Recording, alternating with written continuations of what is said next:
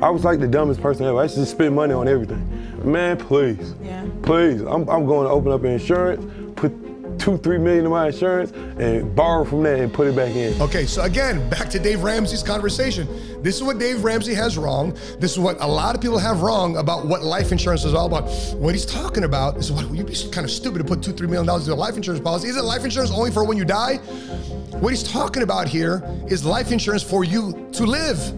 The living benefits of life insurance, not just the death benefits of life insurance.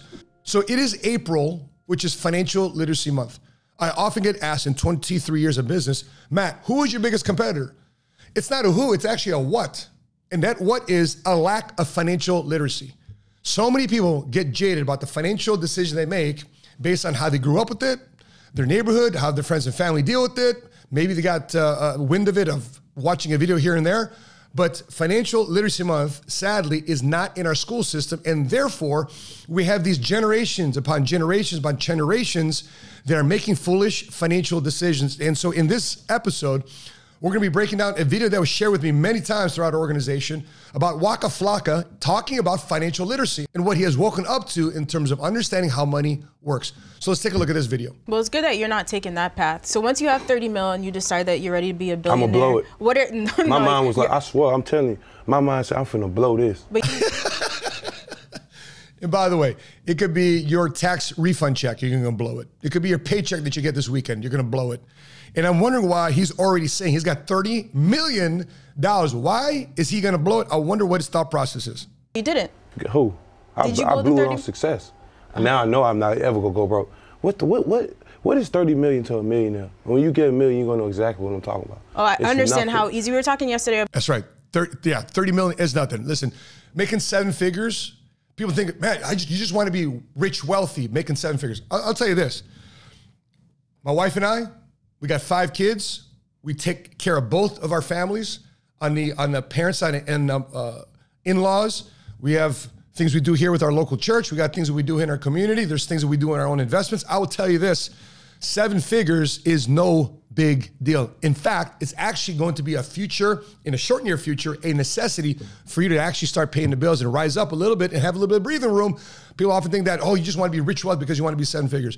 Based on where money is going today, making 7 figures is no big deal.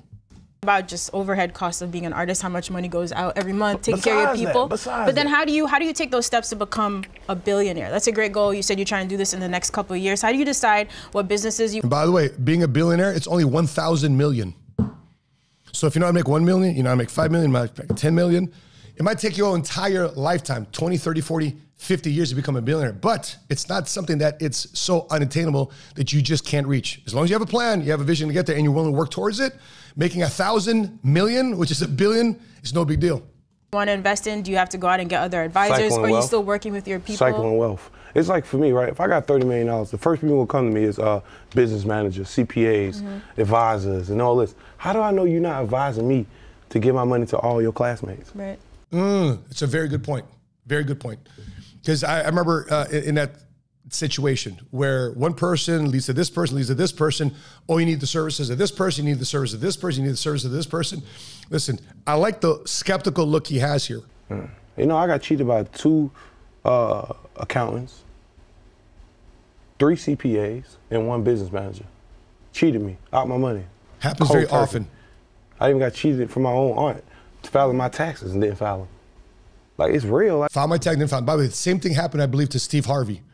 The accountants, CPAs that you trust to do the work, and they didn't do the work, or they skimmed that money to go into different accounts, different deposits. I think, again, that's what happened to Steve Harvey too as well. You have to trust, but at the same time, verify. Real, like, folks is taking your money. Like, that's just how it's going. And then you just spending your money thinking you rich. Like. That's why we often say it's not necessarily you learning from your good experiences with money. It's about you learning from the bad experiences with money. And the way you can learn for your bad experiences with money is not to wait on you to make bad experiences with money. That's why you want counselors. Because a person that's in a capacity of them rising up and realizing, wow, I need some wise counsel. I need to surround myself with people that have been there, done that, have already made these mistakes. So by the time I get to these crossroads, oh, you know, my boys have already made that type of mistake. Okay, I remember this situation. They told me to watch out for this. They told me to watch out for this. They told me to watch out for this. It's coming. Now it's came. The day has come that this situation's come. Boom, I'm anticipating it, because actually wealth building is nothing more than just anticipation and managing expectations. Playing about because I wanted to be independent, because I wanted to learn my mistakes and educate myself on my mistakes. That's all my education come from, is self-mistakes. Okay, by the way, Waka Flocka, love you, man. But I think a lot of people try to make this headway too as well. As my mistakes are things that I learn. If you really want to get ahead, this is where literacy comes in. You have to understand that people have been down this road, may not be in the same exact talent or same exact steps. There's parallels to this thing, but you need to start surrounding yourself with counselors. In Proverbs 15, chapter 22, it reads like this: plans fail for lack of counsel, but with many advisors, they succeed. So if you want success in your plans, in your guidance, you have to have the input of counselors. And sometimes what we learned spending some time in Tom Brady's house. We were just this past weekend in Foxborough at Gillette Stadium. So right in front of us was 2 Super Bowl champions. One won twice with Tom Brady, Rob Ninkovich, and the other one was his left tackle protecting his blind side, which is Matt Light. And also we heard simultaneously from his business manager of TB12, Rob. So we learned from all 3 of them. So these are 3 people that Brady was in Brady's life. One won 3 Super Bowls with Brady, one won 2, one was his business manager at TB12 and everything that he gets done. Tom's got a multitude of counselors for his brand, his evolution as a player, for it to succeed. Because if you think you're going to learn from your mistakes and I'm going to wait to make my mistake before I learn them, you're already in a road of desperation, you're reactive, you're responding to the situation, and you're more defensive versus playing offense. Let's take a look at what else he has to say. And I learned from him. I took all the notes down. I'm like, damn, that's why I messed up. That's what she cheated me. By the way, very good on the evaluation process. I'm glad he took time and said, listen, what's the good, what's the bad, what's the ugly? Why did this happen in my life? Very good wise in terms of self-reflection. Oftentimes people say, I'm just going to go through it. I'm just going to deal with it. I'm just going to wing it. At least he took some notes to make sure that he doesn't forget the pain of these type of crises. I'm not even going to get mad. Thank you. You know what I'm saying? I know I could get money. I'm not worrying about it. I haven't not made, since I started rapping, this ain't bragging, I haven't not profited less than $5 million a year. I love it, man. I love it. Once you understand the money, look at the confidence in his face. Once he learned the game, once he learned his industry, he is not proud of less than $5 million a year. I could live today, right now, with $4 grand a month, $5 grand a month. I could live happily right now. You serious? What could I? You could live. Can't you live with $10,000 a month? Yeah, of course, but you still move around a certain type of ways. Are you moving around like you regular though? Bro, I'm not flat, bro. I don't like whips. I'm not like that, bro. That's true, by the way. I'll tell you this, truth be told, yeah, one of my best videos out there is in terms of me driving around a Rolls Royce for 25 bucks a month. Check out right here if you haven't seen it yet. But I tell you this, after buying exotic cars, buying a Rolls Royce, et cetera, all that, my friends got Lambos and Ferraris. After a while, after hitting that type of echelon and goal that you've hit from a material standpoint, I'll tell you this, it gets old real quick. You get bored. You reach that road and like, okay, what's next? What's next? If there's not any significance or plan behind the next move, you just get bored at a certain level. Bro, I like a good house. You know what I'm saying? I like eating when I want to. I like when you be posting your stock portfolio. This has been a bad week this week. That's what I like too. But it's gonna go right up. It's a good week to buy. You dig what I'm saying? Like, I like stuff like that. I grew up with a family that had millions. But by the way, that's just maturity. He has experienced the level of maturity that I think once you get older in life, once you get that if you can like leapfrog that phase of materialism and status and realize it's not all it's cracked up to be, and you get onto the maturation phase of what life is really all about, that only happens around the people that you surround yourself with. If you hang around a bunch of people that validate that cars and whips and clubs and status and power, that's what it's all about, right? That's all you're gonna get. But once you graduate that and you figure out what's next, what's the most valuable things in life, then you discover what true wealth is. And I think that's what Waka Flocka is experiencing right now. A little 300,000 would have turned to like 3 million right now. Damn. I sold too early. That was stupid. You could, like, if you had $1 million or $3 million in Maryland Lynch, you'd have won last year. You'd have probably made over 100 bands for the year. As a fellow dad, is this something you're teaching? By the way, you say what he said there. If you had $1 to $2 to $3 million at a Merrill Lynch account, You got 100 bands last year. Okay, that's a 10% return. But think about this real quick. That's $100,000 that you would earn just by simply investing it and having the professional advisors on your team grow it and make money off of it. And you didn't have to work for your $100,000. So this is the reason when I read my first financial literacy book, which is Rich Dad, Poor Dad, his first rule in that book says that the rich never work for money. Their money works for them. So going forward, not only in Financial Literacy Month, but for the rest of your life, do you want you to be working for your money, or do you want your money to be working for you? Question you got to ask yourself. Teaching your daughter too? It's too early. Too early? Too early. You teach her to save, though? Your kids pick up on habits, not on words. I agree. He said kids pick up on habits, not on words. It doesn't matter what you say, mom or dad.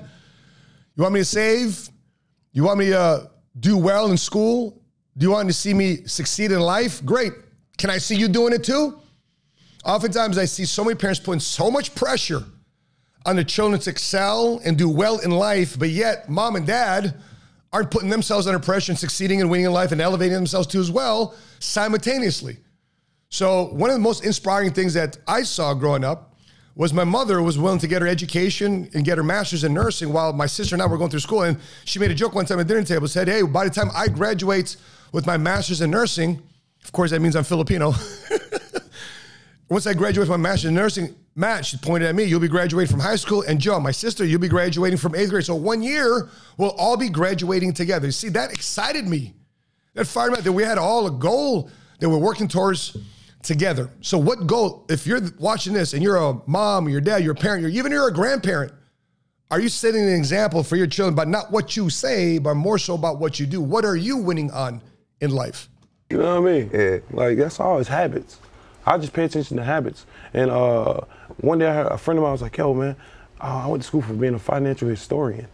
I'm like, financial historian? Yeah. And what is that? I'm like, you know, I'm asked. I'm like, bro, I don't know what that is. What is that? Yeah. He's like, bro, we study rich people's spending habits. I was like, oh. Okay. Okay. Good. So what are they? I just start following what people do. I'm like, oh. And you start seeing parallels and charts and this and that. I'm like, how did I learn this? Financial history. Because I want to win, bro. That's it, man. Again, success leaves clues. What clues are you following? I gotta win. I'm telling y'all right now, anything I do not to look over my shoulder, I'm down with it. It's easy. Once I learned the credit game, it was over. The game was over. Yep. When I know I had all the millions and I didn't even have by the way, that's why in previous videos, I've always mentioned that Dave Ramsey is wrong about when it comes to credit. Dave Ramsey is wrong about life insurance. They're wrong about a lot of things. Here's what I do credit them for lack of a better term. I do credit them for teaching the right mindset for people that are just beginning the money game. But in today's day and age, yes, you do need credit. You can argue with this all you like. If you do not have credit and you're an adult in today's game, your decisions down the road, it will be much tougher than if you did have positive credit. You need credit. And I'm not saying, hey, get a bunch of credit cards to charge up and overspend and live a life that you know you can't afford and can't pay back. That's not what I'm talking about.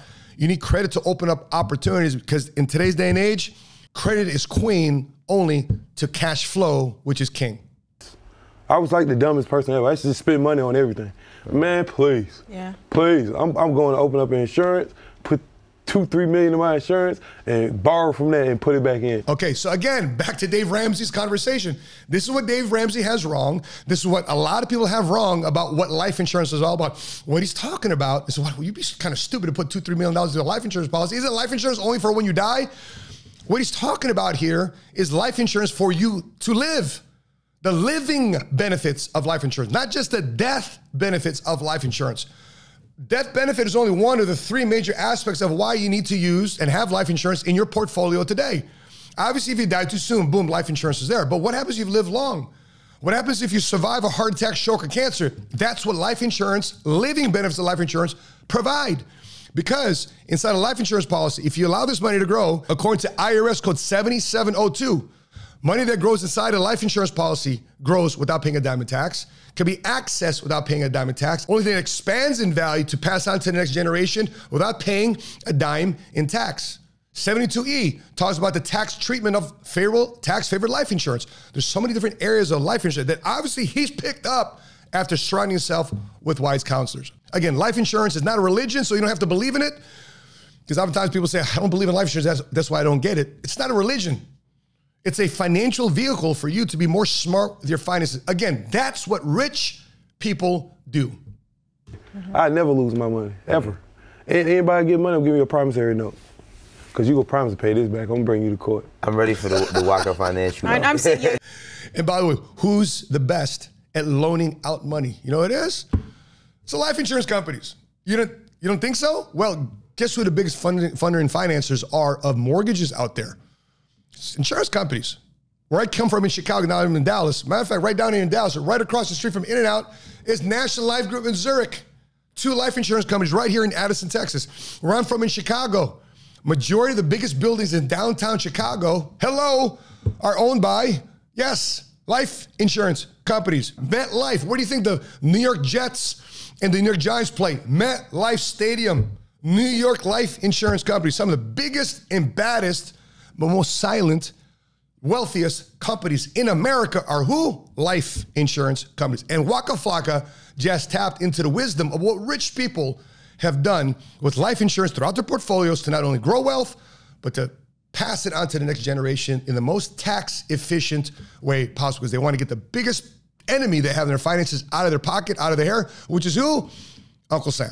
So good job on Waka Flocka educating himself and passing on his knowledge through Financial Literacy Month here on this podcast. The Waka financial. I'm saying, you should do the live seminars. That would be good. You don't need cameras there. You're right. Just keep it like small with people who want to come to learn. And let them cut the cameras on. Yeah. So you didn't go through a stage of like you being rich, then you falling flat broke to realize. Definitely. I went broke. After you got rich? One time. Oh, yeah. Oh, man, he's reminding me of my story. How many guys have said, I'm going to get to a certain stage in life and I fall flat broke and I taste that pain. I experience the agony, the embarrassment, the public humility, and say, I'll never experience this ever before in my life. How many guys would say that? Well, that was me. That was 1996 for me. Came back from deployment. Ex-wife had charged up a bunch of credit cards. I filed bankruptcy in 1996. I said, this is the last time that will ever happen to me ever again. And guess what? It's never happened to me. Why? Because I recognize the behaviors and the bad things I should avoid ever to happen in my life ever again. And so I think he's experienced this because you only need to experience that one time. Now, here's the challenge, though. There's 2 choices. You got a choice to be broke or a choice to be poor. Both these situations all have to do with your habits and how you think money. Because when I was broke, I recognized that this was a temporary situation. I can get myself out of this. I'm broke, though, temporarily. Eventually, I'll no longer be broke. Whether it be 6 months, whether it be 60 days, whether it be 1 year or 2 years, I'm no longer going to be broke. That's a temporary condition. Now, being poor, that's more of an attitude. It's more of a spirit. It's more permanent. And sad thing about being poor, this can be transferred and changed from generation to generations. Again, would you rather be broke or would you rather be poor? The choice is yours. Let's hear what Waka Flocka has said about being broke. Oh, yeah, broke. Broke. What's broke to you, though? Because he's coming from a guy that said, I can make $5 million down to 30,000 or 20. That's broke to him. For some of you, being broke may be down to your last $300, maybe down to your last $30. It's all relative, okay? So don't say, oh, shame on him because he thinks he's only broke at $30,000. Listen, it's all relative. Top, like, you know what I'm saying? I try to live off the hustle, but people was making me go broke. Like, people I loved. And it got to a point where it was like, yo, y'all love what I'm doing for you. You actually don't love me. Because I had to go back in my mind, like, nobody want their kids to hang around me. What an interesting point that they want to hang around him, but they want their kids to hang around him because they would hang around him from what he's saying because based on what he can provide them when he was doing shows or doing his thing, and keeping the wrong company around him made him broke. Check out this proverb from King Solomon. It reads like this: keep company with the wise and you will become wise. If you make friends with stupid people, you will be ruined. No, these aren't mean tweets. This is from the book of Proverbs. This is the OG mean tweets by King Solomon, who's regarded as the wisest and richest king who ever lived. Y'all didn't invite me to like Disney World trips and stuff like this. So what am I doing? Let me stop being fake. It's a dub. And then Tammy came around. When Tammy came around, I'm telling you, it was like a scapegoat. I'm like, oh my God, I'm about to be in love. It's over. And once Tammy came in, you start seeing everybody move out. You know what I'm saying? I got real family oriented. Charlie start growing up. The man start coming in me.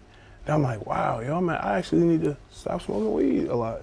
Stop doing this, stop going out, stop doing this. And Charlie made me realize, bro, like, yo. So how many guys think that financial literacy is not more than just financial literacy? It's really a growth of your individual values and principles of what you really want to achieve in your life. See, money is just simply that. Money is just simply a tool. Money's going to manifest what's ever inside your heart and your spirit right now. If you got a heart and spirit, you just want to party, you want to smoke weed, you want to play video games all your life, guess what money's going to do when you get it? It's going to expose and magnify that. But if you say, man, I got a family, I got a lady I want to take care of, I got a family I want to raise, I got some children I want to look up to me, I want my family to be proud of me, I want to fight to earn their respect and admiration, well, guess what? Money's going to magnify that. So financial literacy, not just understanding about money, which is important, but I think one of the most important things for you to pick up if you're watching these videos is to discover who you are. What values and principles do you stand on? What are your negotiables? What's your non-negotiables? 5 years from now, what's your life going to look like? 10 years, what's your life going to look like? And will your money allow you to fund and finance that dream, that goal, that vision that you have in your life? If not, if you can't see further than 6 inches in front of your face, it's what you're about to do this weekend or what you're about to do, I don't know, at the end of the month. You're just living from year to year or paycheck to paycheck, or whatever the case may be. You're not going to experience much fun in your life. It's going to be very, very shallow. So what Waka Flocka is experiencing right now, I think, is his maturation as a man, the vision he starts seeing of himself, how he wants to be recognized and how he wants to be seen long-term. He achieved the fame, he achieved the success. Amen, hallelujah to that. But now, what does life really mean? And now I need to get financially smart about how to get there, because if I don't get there with my money, the dreams and goals and vision that I want to accomplish in my life will not become true. Simple as that. And Charlie made me realize, bro, like, yo, when she turned 18, I don't want her leaning on a rich dude. See, that's lean on your pop. Lean on your pop. See, that's the thing. The vision that he had for his daughter. I want you to be solid in who you are, young lady, that you're not leaning on another man. I want you leaning on your father, your dad, that wants nothing from you, but's willing to give you everything. And the standard of you as a woman is reflected upon your relationship with your father. That's what he wants. That's what he wants from his daughter. He wants his a daughter to be proud of herself and the family that she comes from. And so that's what helped me out, my family. Young guys like Southsides and these guys, like watching their career go all the way up, like, damn, can I take you all the way up there, bro? Or can I take you over the hoop when you get over there?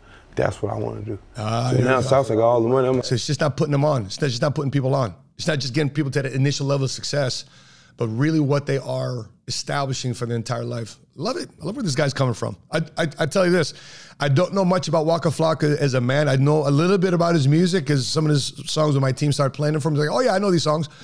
But now I get to know him. Who knows, man? We might have him at a future conference at Seven Figure Squad. Who knows? Let's get to 250,000 subs and find out. Hey, look, bro, you know what I mean? That's what I want. I want to sit at a table with all my friends like this. Like, hey, all of us, let's put $1 million in. Get $4 million fund. Go buy a whole block. That's exact. I love this. Think about this.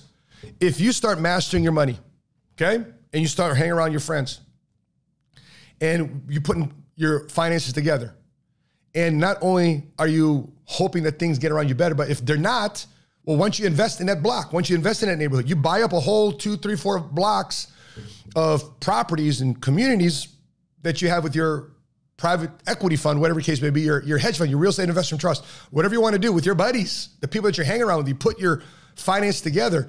Now you're investors in the community. That's why it's not about just you just getting rich. It's about you getting rich to a point where you can really make some impact in your home, in your backyard, in your community, in your city, in your country. That's the value and principle that he's talking about.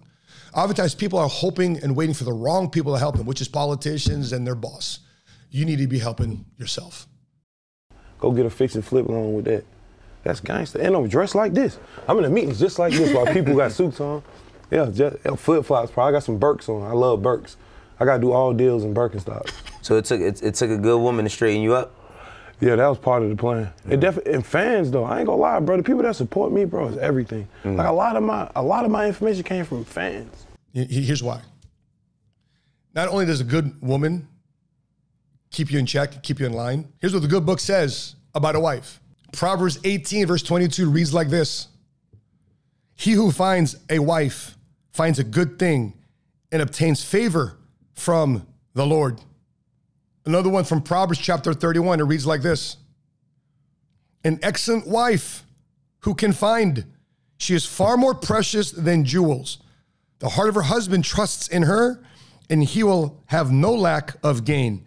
She does him good and not harm all the days of her life. By the way, continue reading Proverbs chapter 31. It helps you identify what type of woman you should be looking for and what has obviously entered into Waka Flocka's life. And on top of that, he's talking about fans. Well, here's the thing about fans. If you care enough about your fans, you care enough about your customer base, you care enough about the people that you serve as a business, your fans, your customers, your clients, they'll hold you accountable. They'll hold you to a point where you need to be better, that you're upstanding in your business dealings, because whatever product or service that you're providing them, they want to continue that product or service through you because you're making their life better to some extent. So yes, your fans, your customers, your clients, they keep you in check if you're willing to continue to serve them. Like, bro, you should check this out. Yo, check this out. Oh, meeting people, like, yo, I'm in school for this. I'm like, word, cool, I'm just keep in touch with you. Yeah. Like, so many people I met that was in college, and bro, they actually like CEOs and they develop skills in life, and they actually my friend now. Wow. And we actually do business. You weren't too arrogant to like listen? Because sometimes like that money make you arrogant. Like, man, I learned stocks from a guy that's 9 years younger than me. Literally, a college kid at a frat show. By the way, just so you guys know, my whole social media team is what? How younger are you guys than me? 20 plus? So how old are you, Malcolm? 20? So I'm 23 older than Malcolm, and I'm 25 older. Guys, if you love what the social media team does here at Seven Figure Squad, they're 23 plus years younger than me. And somebody just said, you got to learn from people that are younger than you. Hey, more power to them. And I just feel blessed enough to be able to create them a job. Now it's my job to make sure I keep them gainfully employed. And that's why I want our social media team to continue to, or social media channels to continue to grow. So therefore our social media team continues to grow and expand because we're creating jobs. We're blessing people so therefore they can pay their bills and put food on the table and a roof over their head. That's what business people and entrepreneurs are supposed to do. Doesn't matter how young or old they are. God, my mentor, Patrick McDavid, is 5 years younger than me. You guys know who he is, host of Valuetainment. We just came back from many trips so far this year. Doesn't matter. And by the way, I serve clients that are 67 years old. There's a guy that was on my coffee channel that we do mentoring over coffee via Zoom. And he's, man, I'm 66 years old. I got 3, 4, 5 different businesses I want to go do. Why should I consider expanding my career into the insurance business? Because obviously I see the profitability of it. Should I consider expanding this more than my other businesses? He was asking counsel for me, who's 48 years old, and he's 66. So it doesn't matter. What you should care about and be concerned about are people's understanding and where they come from a wisdom standpoint. And what is wisdom? Wisdom is nothing more than education times experience. That's knowledge, that's wisdom. And here's what King Solomon says about wisdom. In Proverbs chapter 4, verse 5, it reads like this. Get wisdom, get understanding. Do not forget my words or turn away from them. Do not forsake wisdom, and she will protect you. Love her, and she will watch over you. The beginning of wisdom is this. Get wisdom. Though it costs all you have, get understanding. Cherish her, and she will exalt you. Embrace her, and she will honor you. She will give a garland to grace your head and present you with a glorious crown.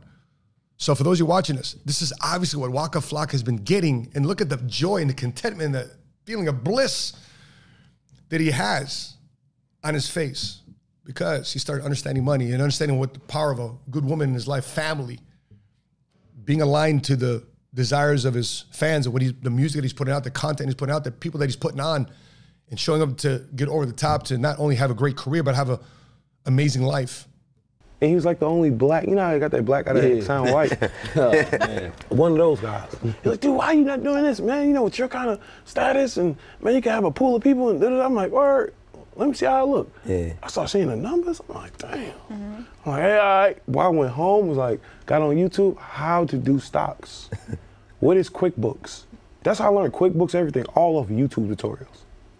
Literally. And by the way, it just goes to show, for people out there that think you don't need resource or there's no resource for you to tap into and how to get rich and how to get wealthy. Hello, what do you think Waka Flocka is accessing? YouTube, anything. The crazy part about where we're at today in life is that anything you want to get, anything, and how to get it is all on YouTube. Please use that gift that you have today. I wish I had this resource when I was coming up in the 90s and early 2000s. Literally. I learned all this off YouTube and Google and reading. Reading Accounting for Dummies, Stocks for Dummies. It's easy, bro. All you gotta do is read. And I had the money to gamble it, so I was like, it's nothing. How do we get this, like, this shit told? Like, it's always the messenger. How are we able to give this information to the hood? You know what I mean? And put it in a way where they can accept it. Trust me. That's all I tell people. Yeah. Just the way you trust everybody, trust me. I guarantee you I ain't gonna crook you. I guarantee I'm gonna come to your barbecue with your kids. Trust me, that's all. So should we do the I'm tired of giving my seminar game tour? away. Yeah. Man, come, hey, believe in me, bro. Yeah. That's all I can tell you. That's your big homie. Hey, come here. Let me show you. Buzz, I love that question. How do we get this information to the hood? Because it's obvious that the politicians and the school boards won't include financial education, financial literacy in the school system. So how do we get in the hood? Just like this, examples of success, rising to levels of potential celebrity or status or being a quote unquote influencer. Can you go back in the hood? That's why the company that we've built, the channel that we're creating, is reaching out to the multicultural middle class. Because we can speak hood, we're from the hood, we know the hood, we can lift up out of the hood. You help the hood, just might not stay in the hood. You go set an example, go out there, make your money. It might force you to live in a different neighborhood for the time being, but you go back to the hood and you do your job to help people rise up. Now it's up to them to want to rise up too as well. If they don't want to rise up, that's on them. But you just done your part to do your example, to set an example of what it takes to get up out of the hood. And then who knows, you could be an investor in the hood. You create jobs by buying real estate, by starting stores and businesses in the hood with the help of politicians that put resources of the state and the federal government to work for you, to create tax incentives for you to establish a business in the hood. Because here's one thing, one interview we did with a two-time felon, Ryan Stewman, Hardcore Clothes on Instagram. He said, they were trying to recruit me into the Aryan Brotherhood in prison. But one thing I was teaching guys in prison, whether you're a black gang or Latino gang, I was teaching people entrepreneurship. I was teaching people money, that instead of hurting each other to steal from one another, get money, that they can do business together, they can have commerce together. And he said for those 6 months, for a period of 6 months, nobody was murdering anybody, nobody's hurting nobody, because everybody's working together. Because at that time in the prison, it was about one color, and that was the color of money. And everybody's winning together, and everybody's succeeding together. It's what happens when you learn the rules of the money game. So with that being said, guys, I'd love to know your thoughts, your questions, your comments, your feedback. What do you think about what Waka Flocka had just said? Does this inspire you to be an entrepreneur? Does it inspire you to master the rules of the money game? Does this inspire you to be a bigger earner and contributor to your family, into your city, into your community? Does it inspire you to do greater and bigger things? Because that's how you're gonna get this information into the hood. Because oftentimes people see that the only success stories are people dribbling a basketball or playing football or behind the mic. In my opinion, the real day-to-day superheroes outside of our first responders, inside of our military veterans out there, and service members, are entrepreneurs. I believe that those on a day-to-day basis, that's want to stick their neck out, put their life savings on the line by putting a product or service out there that people want to buy, so therefore they can not only create sales or move products or services, but also create jobs for people that work for them. I believe that those are the local day-to-day unsung heroes of America. So before I let you go, please let me know in the comment section below what other videos you want me to react to, because we've had a lot of great response from people saying, man, I love your reaction videos to these celebrities or entertainers, or whatever the case may be. Please put in the comment section below which video, and maybe we want to put a link down in the comment section below. Who do you want me to react to next? So before I let you go, please check out these two videos right here.